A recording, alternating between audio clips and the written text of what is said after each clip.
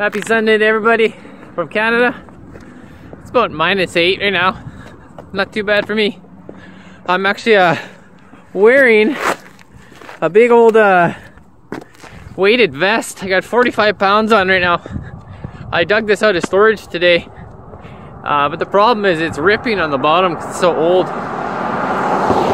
I was told that there's a certain kind of fabric glue. It's like I forget the name. E2000 or B2000 or something. And apparently it's strong enough to hold this vest.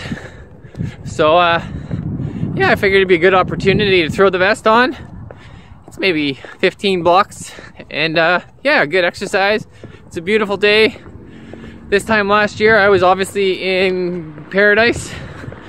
But all you can do is live in the moment and enjoy what you got. It's really not that bad.